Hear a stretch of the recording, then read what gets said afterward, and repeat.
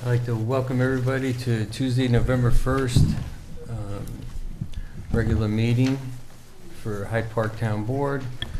I'd like to call the meeting to order. Can we please rise for the Pledge of Allegiance?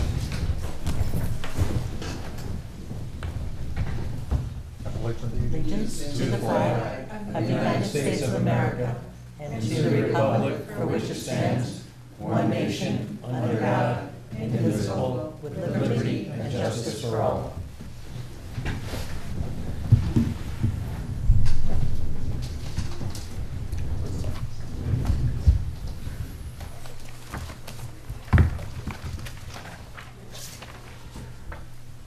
Okay, we have any public comments on resolutions and town business? The time is 3 minutes.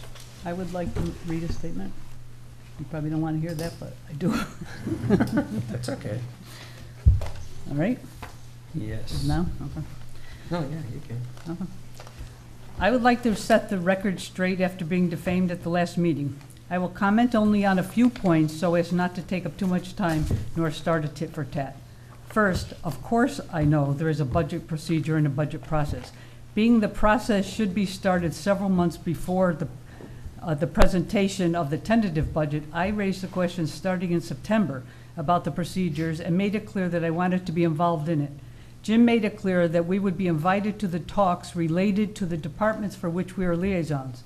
Actually, the whole board is responsible for the whole budget and therefore should have been involved wherever possible. I'm an active liaison to many groups, but they don't have budgets, so I was not included in any of the smaller group discussions. Second, the mantra for the past 10 months is that we're all new and we're all learning and we're all adjusting to new tasks and the new roles we're in, and that is true. Traveling for me is a lifestyle, so adjustments for my lifestyle and the new tasks need to be considered. I was away on a trip that was planned more than a year ago, September 2021. At that time, we weren't even elected, but the town board meetings were regularly scheduled on the first and third months of each year. So I tried to plan my trips around those dates so that I could be here for all meetings. The regular schedule continued until July, when the schedule changed to once per month with special meetings as needed. I couldn't change my plans by that time. I had submitted the list of dates that I had plans for before the January 1st swearing in. Thirdly, the budget process is known, and I know that. However, there was a meeting on Monday, October 3rd, at which time the budget was not presented. But the next day, Tuesday afternoon, I received a call to ask if I could be available on Wednesday morning for a special meeting because the budget had to be presented. Then I was told another special meeting was scheduled for October 17th for the preliminary budget presentation. Yes, there is a process and a full timeline, and yet the meetings were set up hastily by a phone call one day after full town board meeting for the required meeting of the next day and for the 17th. Fourth, at the special meeting at which the tentative budget was presented, there were glaring inaccuracies. For example, the report stated that the Hyde Park Library had not submitted its budget. I pointed out as that being incorrect, and Jim stated publicly that he had not received the budget. In actuality, he had received it in August, and there is an email to confirm that. Then there were zeros. Jim said that after being questioned following the meeting as to why there were so many zeros, he said that it was the computer wasn't working accurately. He had not explained that when he actually presented the budget at the meeting, and he changed his explanation during the last meeting, saying that they were legacy lines. I don't understand this discrepancy. I'm not going to respond to any of the many things that were said about me, but I want to say that the budget and the finances of the town are the primary concern of the board. Therefore, I would like it done transparently, completely, and seriously. The preliminary budget is certainly better than the tentative budget, and I hope that we can go forward working together towards the same goal of sustainability and growth for our town. Thank you. Thank you, Lynn.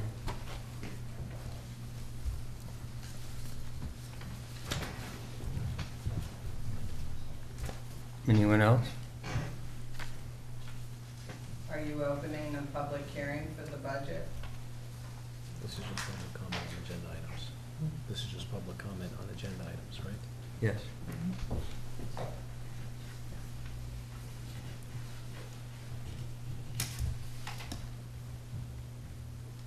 Okay, if no other comments, then we had the public hearing for the beginning January 2023 budget. May I have a motion? So moved. Second? Second. All in favor? Aye. So moved. Does she have to read it? Okay. Notice of public hearing. Please take notice that the Town Board of the Town of Hyde Park will conduct a public hearing on November 1st, 2022 at 6:05 p.m. on the preliminary budget of said town for the fiscal year beginning January 1st, 2023. A copy of said preliminary budget is available at the Town of Hyde Park Town Clerk's office at Town Hall, located at 4383 Albany Post Road, Hyde Park, New York, during the hours of 8:30 a.m. to 4 o'clock p.m., Monday through Friday, where it may be inspected by any interested person. The proposed salaries for the calendar year of 2023 are as follows. Town Supervisor, $43,063. Councilperson, $9,453.50 each. Town Clerk, $66,810. Superintendent of Highways, $84,063. By order of the Town Board of the Town of Hyde Park, dated October 17th, 2023, Hyde Park, New York, Donna McGrogan, Town Clerk.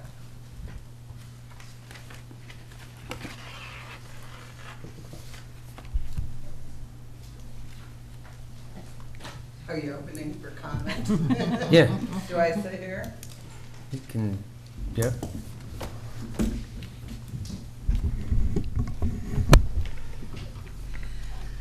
I hope everybody has the budget in front of them. Can you hear me? Yes. If you don't, you should.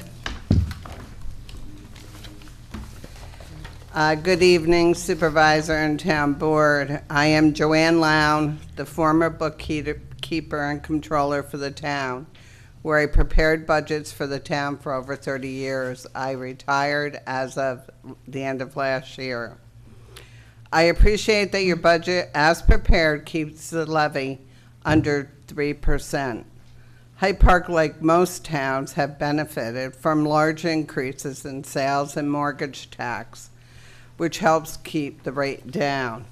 For example, Rhinebeck was able to decrease the tax rate by 9% because of these revenues. I'm a little confused, though, and have some questions on your prepared budget, which is both online and available at the town clerk's office. I see you all have your budgets, so can you follow along? On page 16, which is under the police department. Police retirement. If you're following along, it would be the 13th item down. You show in the 2023 preliminary budget an estimate at $245,000 for the total cost of retirement for our police department. Again, $245,000. This is a gross underestimate, and here's why. If you look, the history demonstrates the actual cost in 2020 was $358,940. 2021 was $416,915, and projected for this year $470,380. As we know, each year these expenses go up, and the Office of the State Comptroller's website projects the rate for 2023 will be 19%. Because the police are scheduled to receive an increase as per their contract, a substantial increase should be expected and shown in the budget. My calculation of 19% based on the wages should put this number at $560,000. Again, you have $245,000. The shortage is $345,000 alone. This is substantial and would result in a 7% increase in our tax levy to pay for this. Clearly, you need to adjust your expected tax increase and pass the required local law to exceed the tax cap.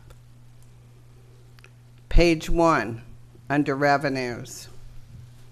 Again, if you're following along, the sales tax for actual for 2022 shows 0, meaning you have not received any tax revenues for sales tax this whole year. Sales tax, just so you know, is electronically submitted to the town's bank account each quarter, as per our agreement with the county. And these are fixed amounts. Because of that, I know that you should have received the first and second quarter at an amount of $453,306. Can you explain where these funds are in the budget document, or why this has not been accounted for? Page 44 or 46, fire tax. Under 2022 actual, the year-to-date shows 0 for the tax levy. The tax is normally collected in March and remitted to the town supervisor.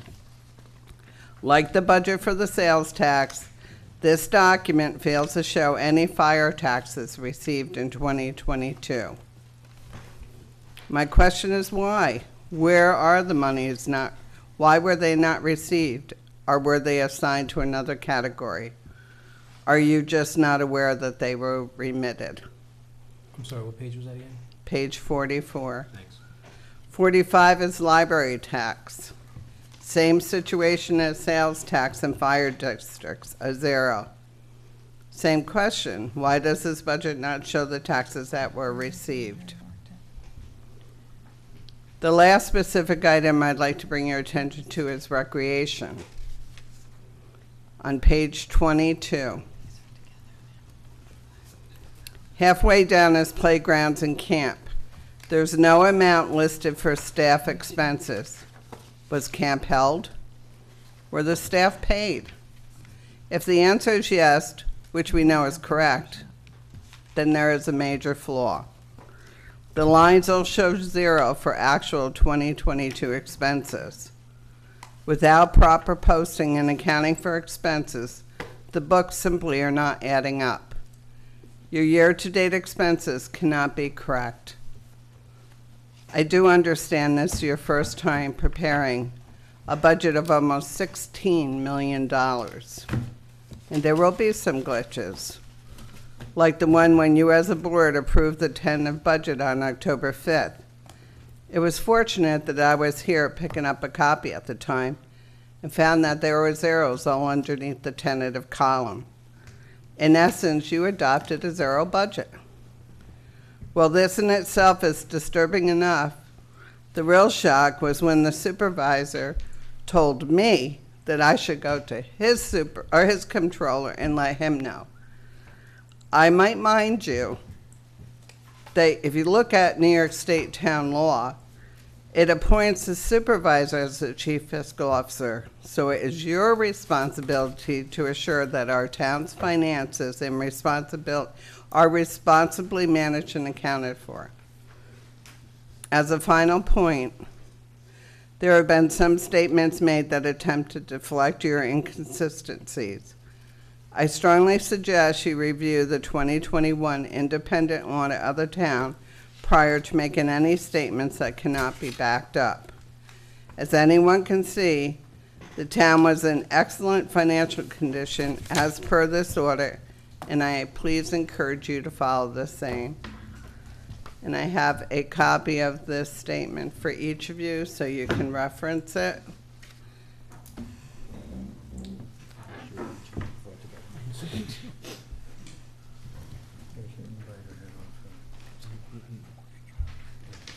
you, Joanne.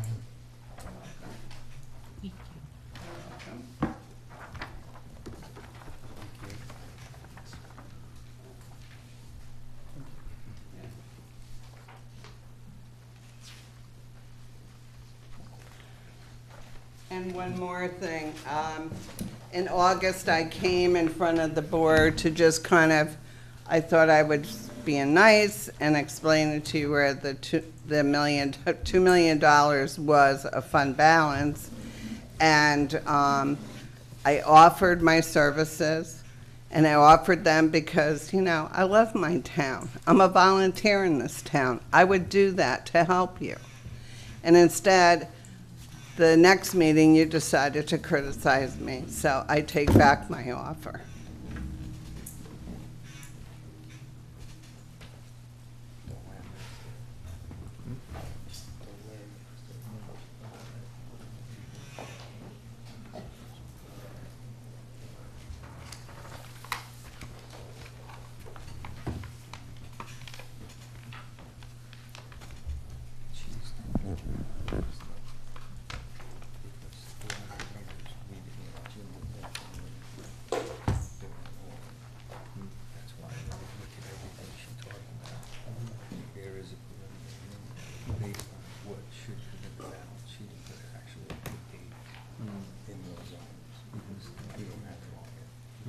We can't hear you.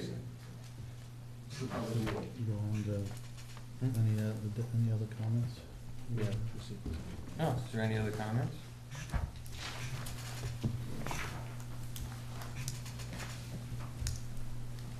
No other comments? Okay.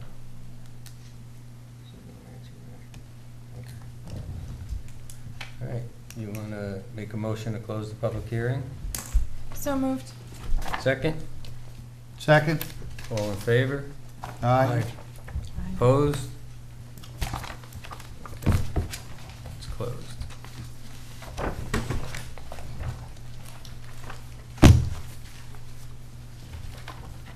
What's the next one? Okay, we move to the workshop, the open development area plans for the Belfield project.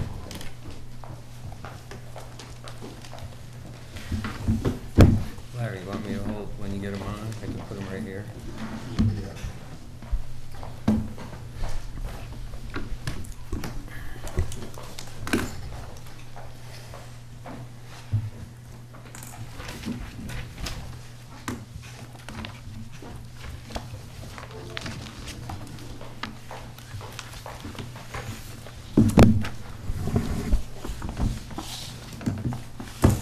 Hey, Tom, we're gonna start the meeting.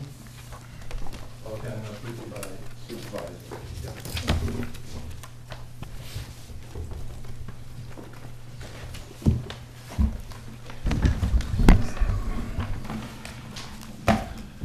Okay, good evening, everybody. Thank you for taking the time to be with us tonight. My name's Larry Boudreau with Belfield. Kelly Leibolt's to my left, and then Jennifer Van Tile. I'm going to just speak real briefly to why we're here, and then turn it over to Kelly and Jennifer to handle the planning and the legal part of the presentation. So again, we're here for two reasons. One is the open development area, which you just mentioned. That is a legal mechanism that allows this board to look at the roads we're developing in Belfield. They're all private, and this is a mechanism to ensure that these roads are built to a standard. In fact, the standards that are identified come from the town. So we looked at the profile for the road sections, and of course the planning board will review that for width and dimensions and that kind of thing. Previously, the ODA was approved. We had 5 roads, 1 through 5, and what's being presented here is an extension of those 5 roads. All 5 roads will be maintained by the master HOA, which we're working on. The second reason why we're here is a variation which we're requesting the town board to consider on Hyde. So the plan that we submitted to the planning board, we identify the buildings, you know, with a bunch of numbers. So all the buildings are compliant to Hyde except numbers 1 through 6, or 100 through 600. So we'll present those tonight. The The approved height for buildings 100 through 600 is 46 feet, and we vary from 47 feet 4 inches to 53 feet. We're going to show you where they are on the plan so you can understand that. And with that, I'll turn it over to Kelly. Thank you.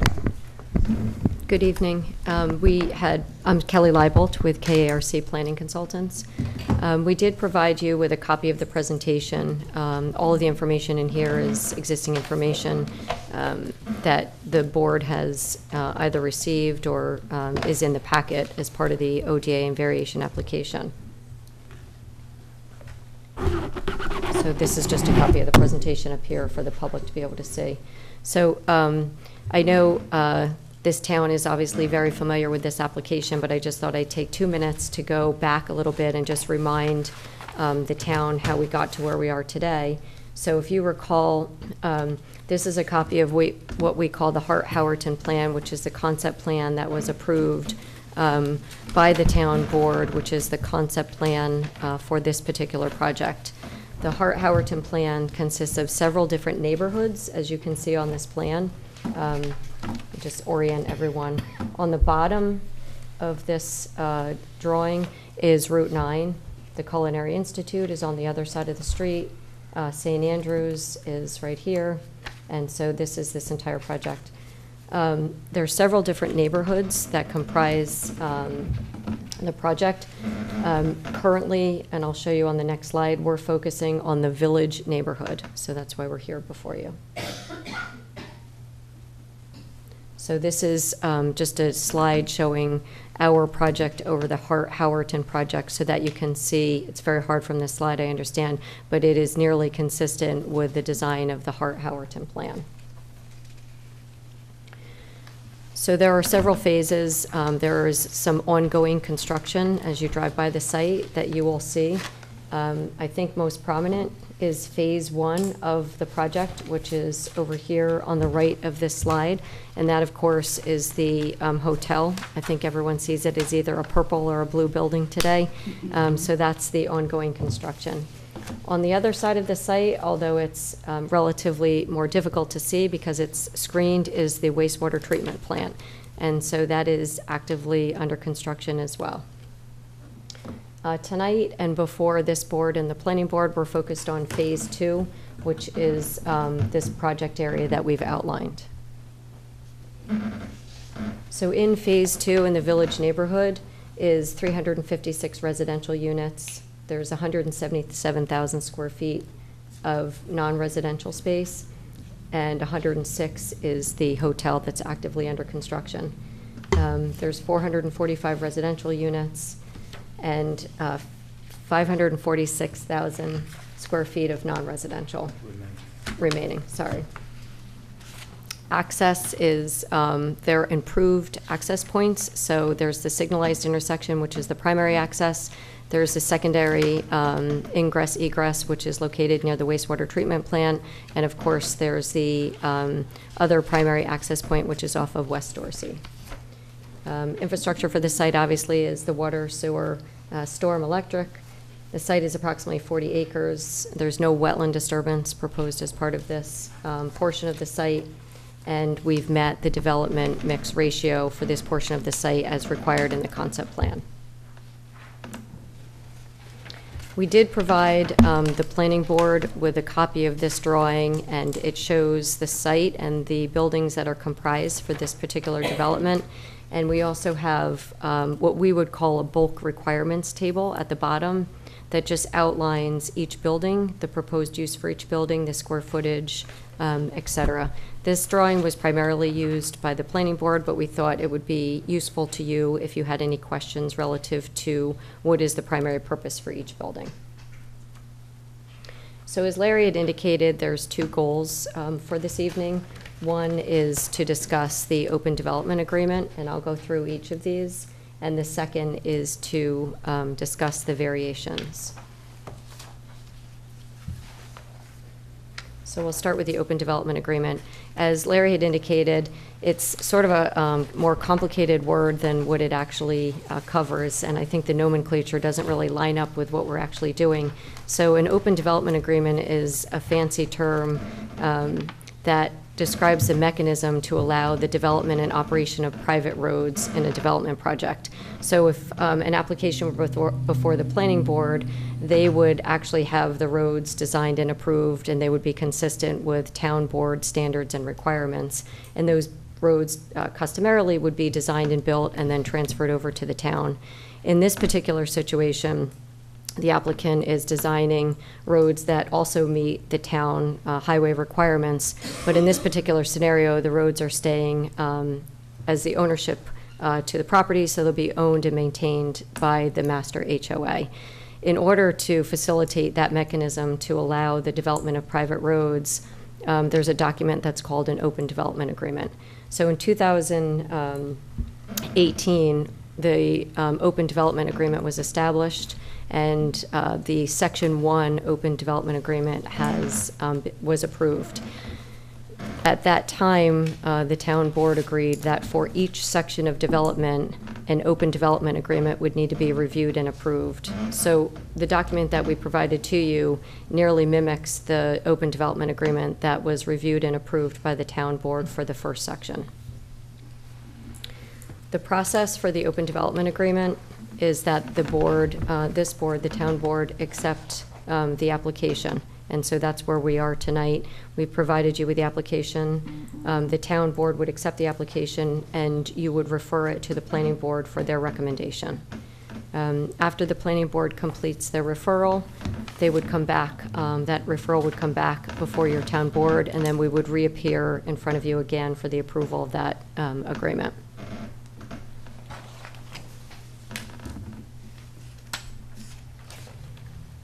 The second purpose for our visit here tonight is to discuss the variations. And again, the variations were defined and described in the concept plan that was approved and in the zoning that was approved by this town board.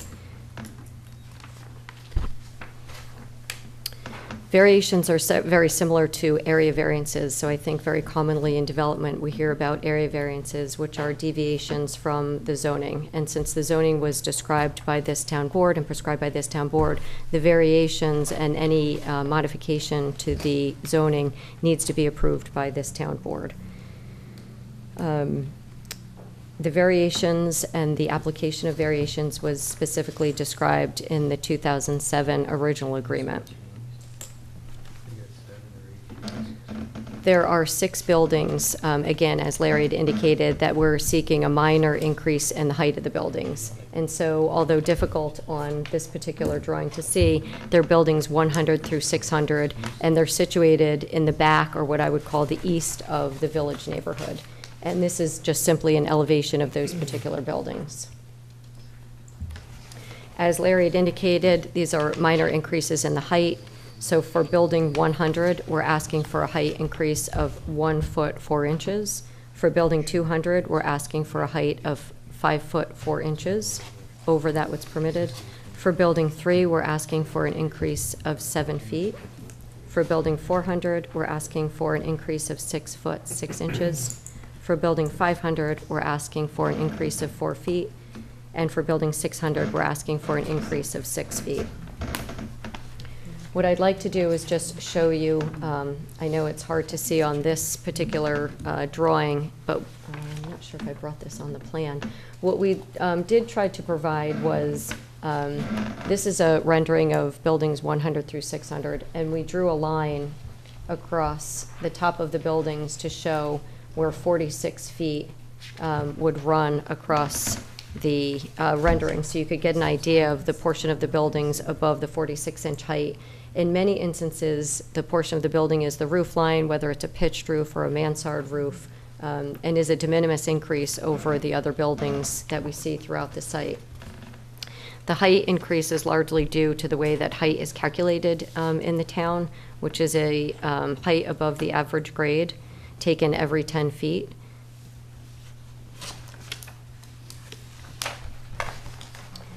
The buildings that we're referencing, again, buildings 100 through 600, sit a significant distance off of US Route 9, and there are several buildings that are situated in front of the buildings in question. And so on this particular plan, again, US Route 9 is on the bottom of the page. The buildings that we are discussing are numbered 600, 500, of course, as you go south, all the way down to buildings 100. As you can see from our survey information, the buildings range anywhere from 664 to over 880 feet away from US Route 9. In addition, there are several buildings, the buildings on the opposite side of Main Street, the buildings on the opposite side of Main Street, and the parking deck, as well as the Cidery Winery, are located in front of those buildings that we're asking for the variations. So similar to the process that we had previously defined for the ODA, we're here tonight for the town board to accept the application, to also refer this application to the planning board for their recommendation, but to also refer this application to the county planning department for general municipal law. And in addition, this request for the variations does require a public hearing, and we're asking that the town board tonight schedule the public hearing for the December 12th town board meeting. We did provide you with a few other renderings and elevations in your package. This is a view of this particular property looking slightly above US Route 9. Difficult to see. We look at this over and over and over again, so it's easier for us. But in the front, you have, there's extensive landscaping in front of the parking deck. This gray building in the back is the west side of the parking deck, and we're working with the planning board to provide some screening in the form of metal panels. So you see these trees that are located on the side of the parking deck. It's actually embedded in the metal panel. Behind that, you see the west side of the buildings on Main Street, and in the distance, in the back, you see the roof line of the buildings further back, numbered 100 through 600. We do have some renderings here tonight. We actually have the full-size board. So this is the rendering of the full site. If you're really standing kind of on the intersection of West Dorsey and US Route 9, really where the hotel construction is, looking northeast. The buildings that we're discussing for the variations are these buildings located, as I said, on the east side of the site. This is a view of the Main Street, again, bird's eye view looking east. And again, these are the buildings that we're referencing for the variations. These are buildings 100 to 200, which are further to the south of the property. And then buildings 500 to 600 that are furthest to the north. And so this just provided us with a framework of the next available board meetings for the planning board and the town board, so we had those for reference. So we're happy to answer any questions that you have or anything relative to the process. Anybody have any questions? Oh, I just have one, if I could. Oh, what was the reason for having to raise the height of the buildings as opposed to dropping them down lower for your original height? Do you want to address that, or you want me to? Okay. A sketch was provided when we were doing the concept plan, and the garage height in that sketch was 10 feet. When we got into doing the actual design with the grade, it shoots up pretty good as you go west to east. We made that floor to floor, instead of 10 feet, we made it 14 feet. So that's 4 feet right there in difference. That's the main reason. Okay, thank you, appreciate that. Yeah. Anybody else? I don't have a question. I just want to say I think it's looking great. I was so impressed with the hotel in the last couple of weeks. Yeah, it's a very exciting time to be out there right now, and as Kelly was saying, the hotel is going up, but the wastewater treatment plant is going down because it's buried. So it's very exciting. The increased height, it's non-living space, it's just roof. Correct. It's mainly The garage going from The 2 10 feet to of 14. Right. The floors remain the same, it's 3/1, parking garage.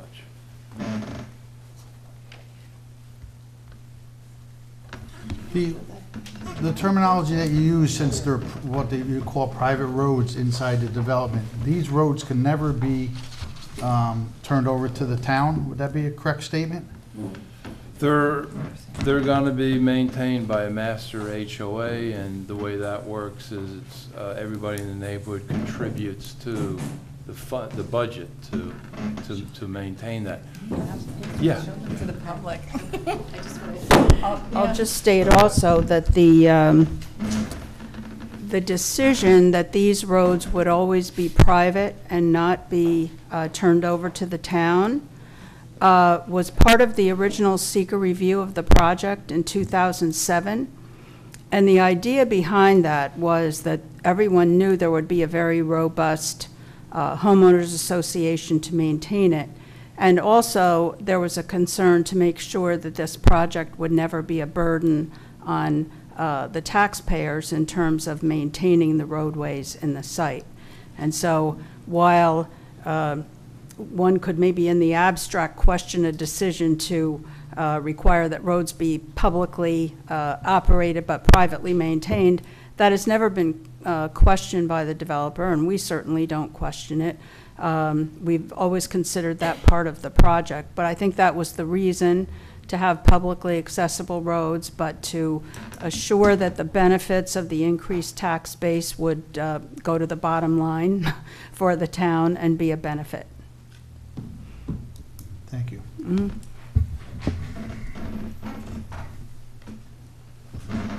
The only other question that I have is, it's a lot to digest, so the town attorney, of course, by they saying have the board review it and approve the application, has the application been reviewed by our town attorney to make sure Well, everything? if- No, what we're doing, if- we're not gonna be approving anything tonight. All that's happening now is a procedural mechanism where we're gonna accept the application, refer both applications out to the planning board for a complete review, and set the public hearing on the variance. They do. Good, thank you. And then those resolutions are in your packet. They're all prepared and ready to go if they're approved. Thank you. You're welcome. Yeah, and I just add to that the application for the height variations is also going to be referred to the county planning department. Right. As are certain actions. That's also referred So to. you'll have, we're not asking you to make any decision until you have a lot of feedback from your local planning board on both matters and I from the understand county that. Yep, planning board. yep. So Thank you. you'll have plenty of time to review it. And, yeah, the referral to the county under 239M is in the resolution also. Yeah.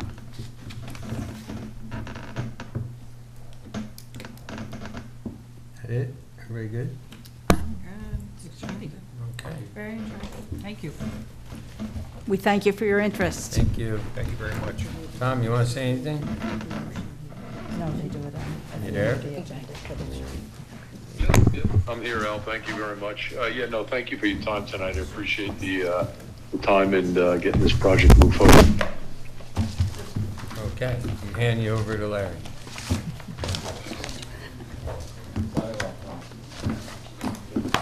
Oh, Larry, your wife called. She did, yeah, she texted. Bring home milk, Larry. We won't share the substance of the text.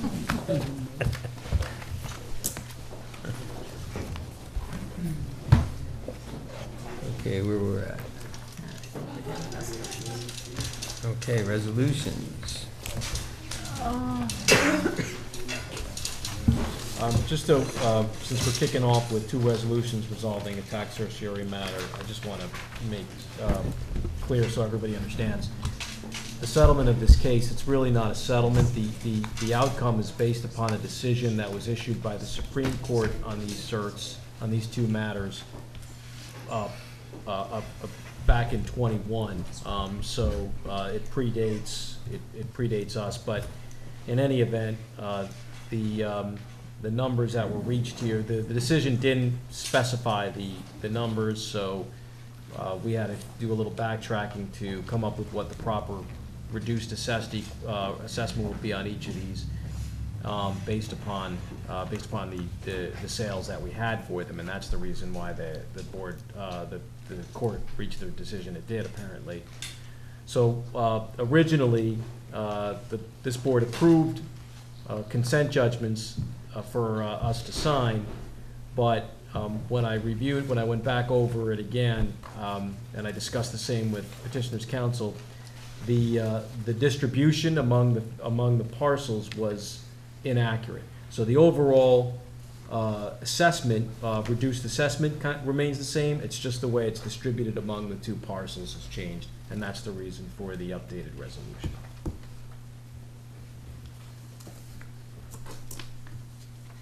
Okay, Nicole, you're in.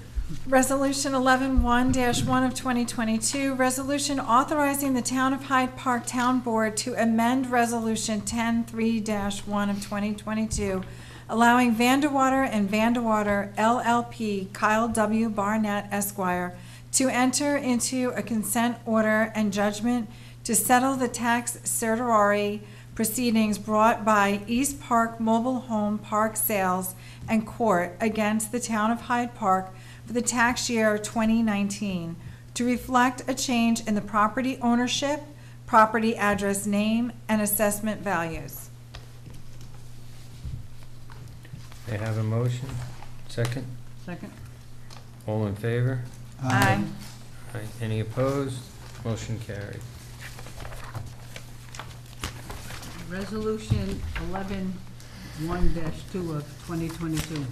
Resolution authorizing the Town of Hyde Park Town Board to amend Resolution 10-3-2 of 2022 to allow Vandewater and Vandewater LLP, Kyle W. Barnett Esquire of Council, to enter into the consent order and judgment to settle the tax certiorari proceedings brought by Market Street Mobile Home Park LLC against the Town of Hyde Park for the tax year 2021 and 2022 to reflect a change in the property address, name, and assessment values. May I have a second? Second. All in favor? Aye. Any opposed? Motion carried. Resolution 11-1-3 of 2022, resolution authorizing the Town of Hyde Park Town Board to amend the 2022 listing of electrical inspectors for the Town of Hyde Park. Okay. May I have a second? Second. All in favor? Aye. Any opposed? Motion carried. Resolution 11-1-4 of 2022, resolution authorizing the Town of Hyde Park Town Board to set a public hearing for special districts benefit assessment rolls. Okay. May I have a second? Second. All in favor? Aye. Aye. Any opposed? Motion carried. Resolution 11-1-5 of 2022, resolution authorizing the Town of Hyde Park Town Supervisor to submit a statement of unpaid charges to the Dutchess County Real Property Tax for inclusion on the 2023 tax bills in accordance with the provisions of town law. May I have a second? Second. All in favor? Aye. Any opposed? Motion carried. Resolution 11-1-6 of 2022. Resolution authorizing the Town of Hyde Park Town Board to appoint Megan Cardinal as a permanent full-time account clerk for the Town of Hyde Park Personnel Department. Provisional. What? Oh, I see, it says provisional here and then permanent there. Got it. Could have picked that. Provisional full-time. Mhm. Okay, may I have a second? Second. All in favor? Aye. Any opposed? Motion carried. Resolution 11-1-7 of 2022, resolution authorizing the Town of Hyde Park Town Board to acknowledge the resignation of Town of Hyde Park Police Officer Todd R. Chicha. Oh, may I have a second? Second. All in favor? Aye. Aye. Motion carried. Any opposed? No.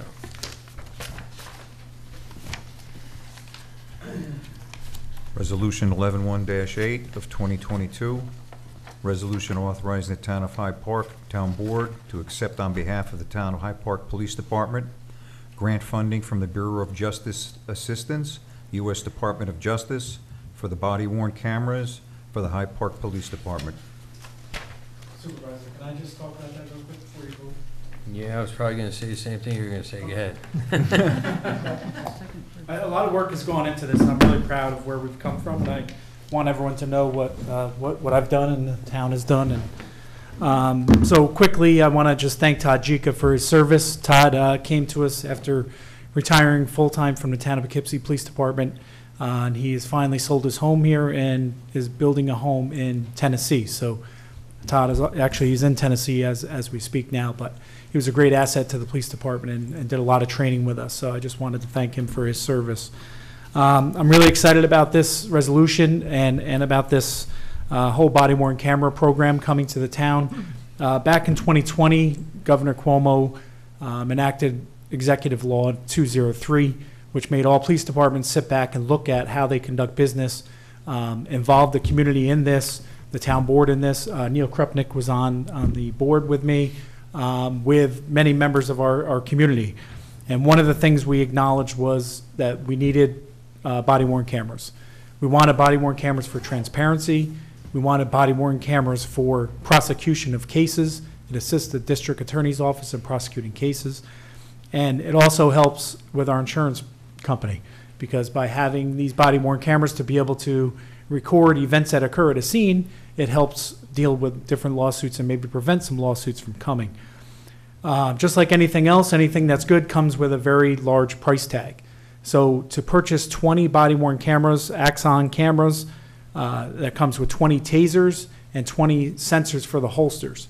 If we're going to do it, I feel that we need to do it correctly and not do it just to buy a camera, just to have a camera to say we have one. So Axon is the #1 body-worn camera company in the country. Many of the videos that you see online when there's police involvement, you'll see Axon symbol in the bottom corner. So these camera systems work with anyone within 25 feet. If someone pulls out a taser and turns on their taser, everybody's camera will come on. If any officer pulls their gun out of their holster, the cameras automatically come on.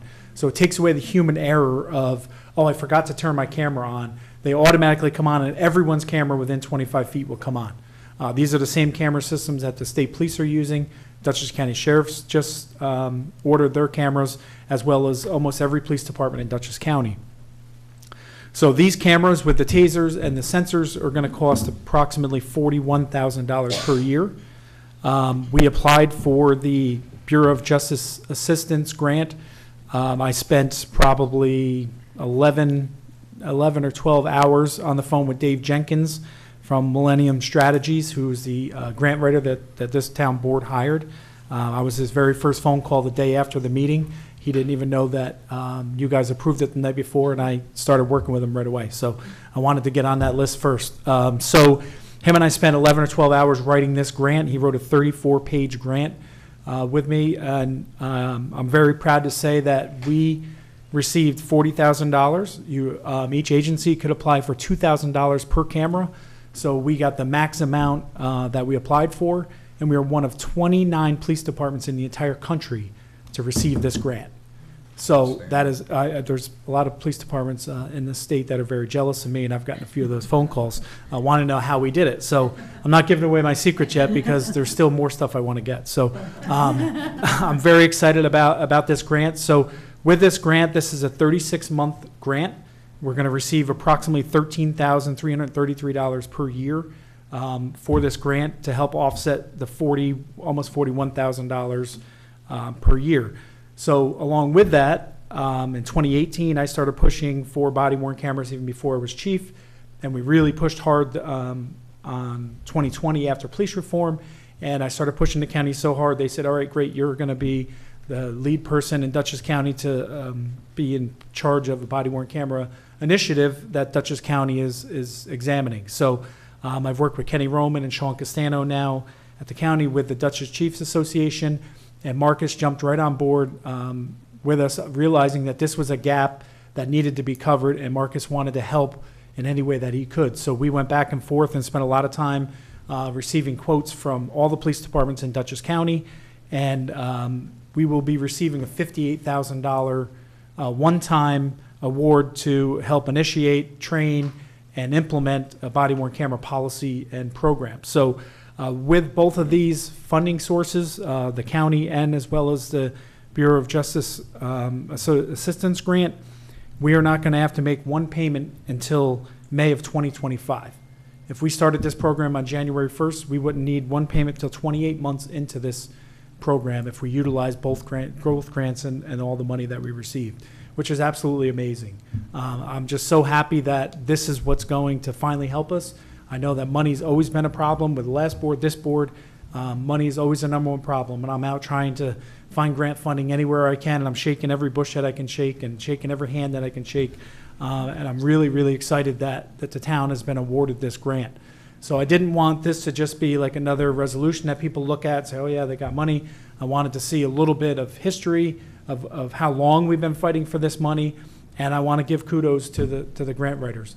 Dave Jenkins and I, like I said, we worked tirelessly on this, even to 10, 11 o'clock at night when he was home with his kids and I was home with mine, and we were trying to write this grant because we all know that there's time frames for these grants.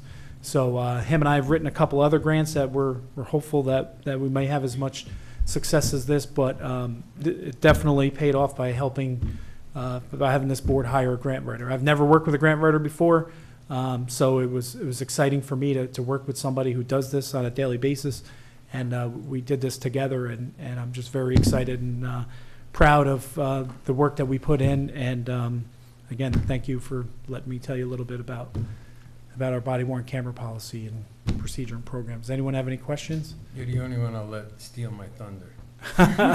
Sorry. When do you think this is going to be actually initiated? So we're negotiating right now. Obviously, it's a collective bargaining issue with the union. We have agreed to, the executive board of the union and myself and Stu Waxman have agreed on a policy that we're all comfortable with. The PBA will be voting on this on Wednesday. Once the PBA votes on this and the town votes on it, I can send this body-worn camera policy off to BJA, and they will start our funding. So if we do this and we sign the contract, I'm hoping to start this the early part of 2023. Is there any supply chain problems with getting the product and everything? Well, Like let's in just say everything else that in the I've world? helped Axon make a lot of money for this, so they've promised me that I will be at the top of the list to get these cameras. So there are some issues, but it's not with the cameras, it's with the chargers.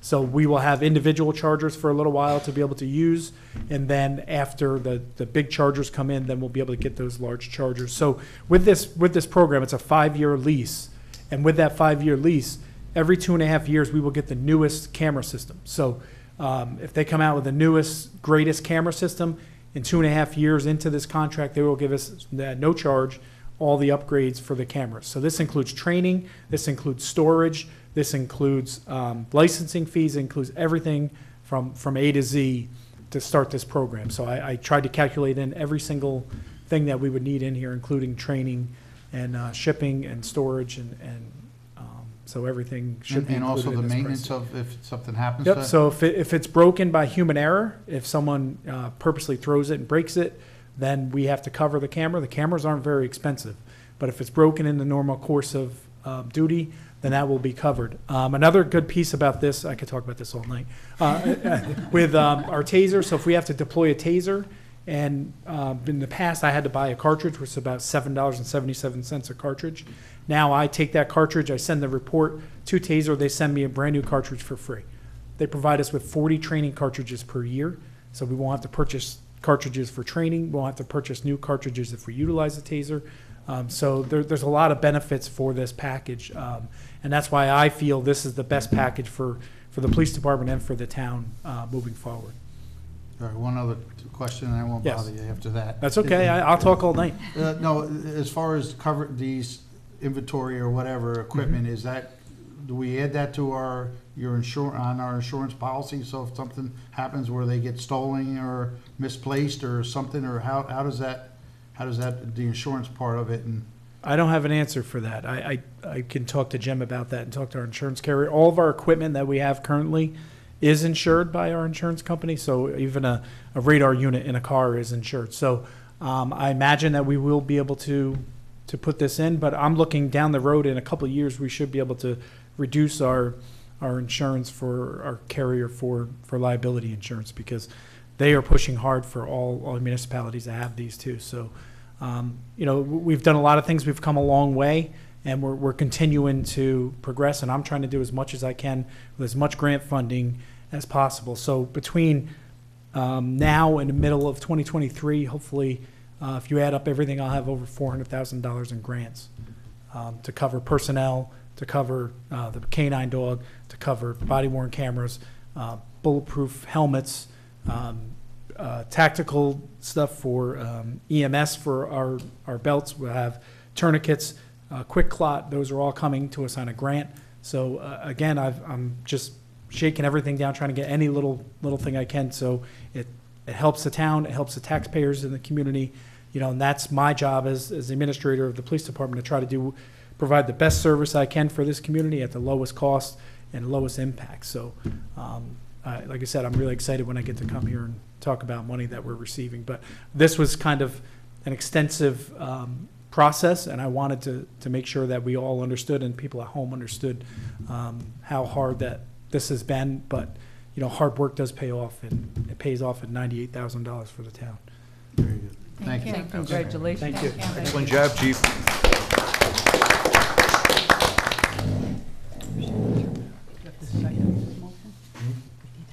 Yeah, you Oh. need a second. Okay, Second? okay, all in favor? Aye. Any opposed? Motion carried.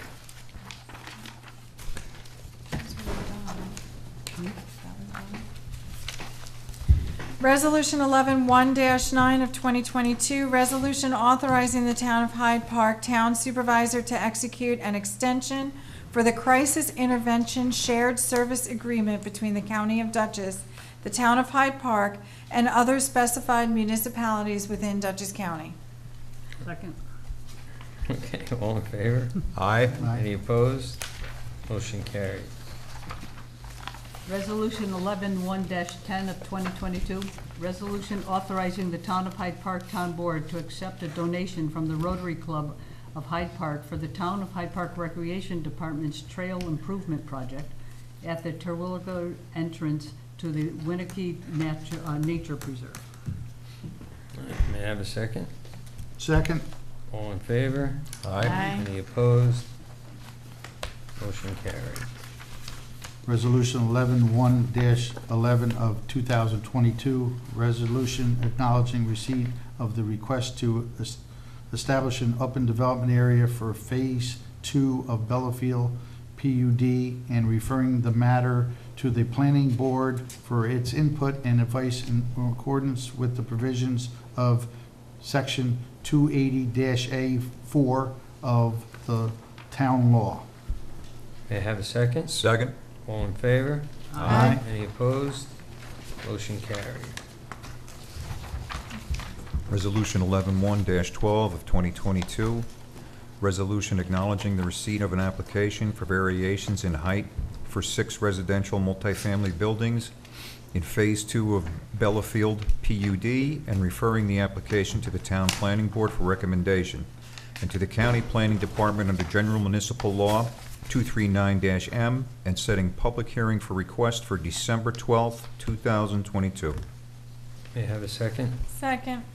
All in favor? Aye. Any opposed? Motion carried.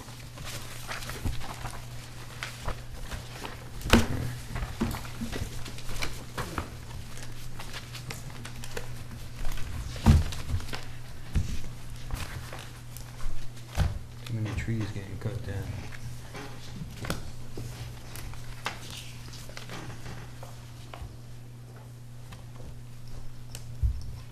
Do we have any other business?